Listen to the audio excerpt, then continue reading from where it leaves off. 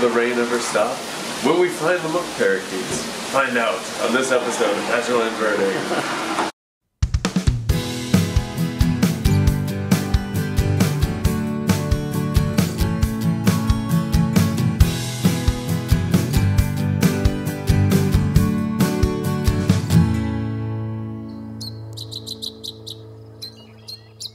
Today, we're in the suburbs of Chicago in search of an unlikely bird, the Monk Parakeet.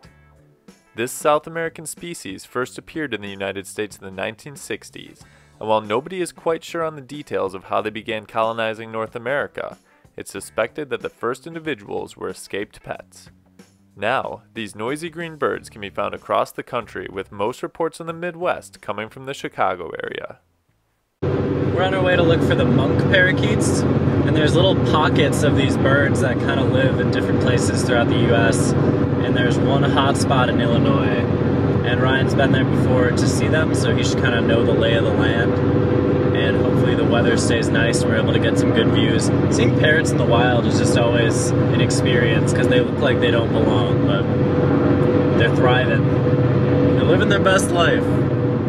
We made the trip to the Churchill Woods Forest Preserve, where many recent sightings have been recorded, in hopes of seeing these fascinating birds for ourselves. Churchill Woods Forest Preserve is a lush green space, complete with forests and even a river. It's the perfect habitat for many bird species, but oddly enough, the parakeets find themselves at home at a much more man-made structure on the outskirts of the park. So how well known is it that these are at this location? I think it's pretty well known. They've been e-birded here a lot for a while. I don't know how many people still go look from the area though. And they're countable, correct? I think so. We drove to a nearby bike path and walked to an electrical utility center where many of the e-bird sightings were listed. Following squawking noises, we ended up scanning electrical towers and transformers, trying to get a look at one of the birds. We found American robins, American goldfinches, and northern cardinals around the electrical complex. Eventually, we noticed something that looked very out of place in this industrial setting. Monk Parakeets. They're pretty cute. They're little green guys. They definitely are nesting in there, which is pretty cool to see. Really weird to see them in such an urban environment though. Not what you would expect from parrots at all, but that's apparently what parrots do. Monk parakeets are known for making giant nests made out of sticks with multiple cavities inside, and a lot of times they make these on power lines, and they get so big that they actually short out the power line and can cause electrical fires. Unlike other parrot species, monk parakeets build large and intricate stick nests with many chambers. These nests are sometimes a nuisance to electrical companies when they become too large and need to be removed or managed. These parakeets were constantly getting sticks from nearby trees and constructing their already large nests. These nests are one of the primary reasons monk parakeets are able to survive the harsh Midwestern winters of the Chicago area. We moved to the other side of the street, where even more monk parakeets were nesting and interacting. Here we got to see the social aspect of how these birds live. I feel like these parrots are different than a lot of other bird species because you can really see the social communication that they have. It seems very rare that you see one alone. They're always in pairs or multiples, and they like to hang out by the nest and fix it up with adding new sticks and constantly chatter at each other. It's weird because you can hear the hum of the wires too, as well as all this parrot chatter, and it's just kind of by this bike trail. Kind of a weird contrast. Monk parakeets can be identified by their green back and tail, blue wing feathers, orange bill, and tan gray forehead and underside. They feed on seeds, fruits, and plant material. They are the only parakeets to build stick nests and the only parakeets that communally nest. These stick dwellings can be enormous, having up to 200 nests per structure. Each breeding pair of birds produces around 5 to 8 eggs. In North America, they thrive in urban spaces but live in savannas and woodlands in their native range. Monk parakeets are native to South America, but populations have been able to survive and reproduce in the United States.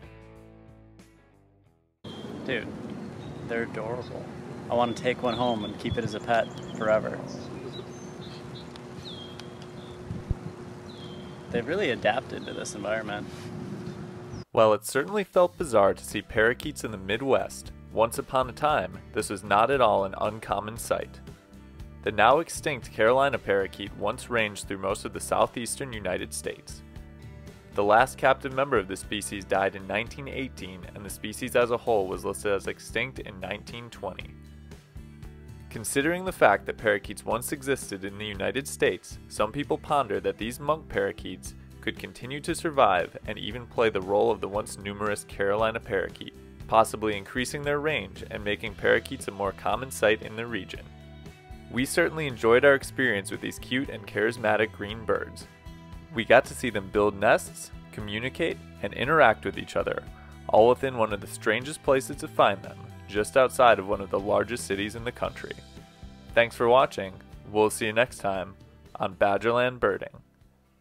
He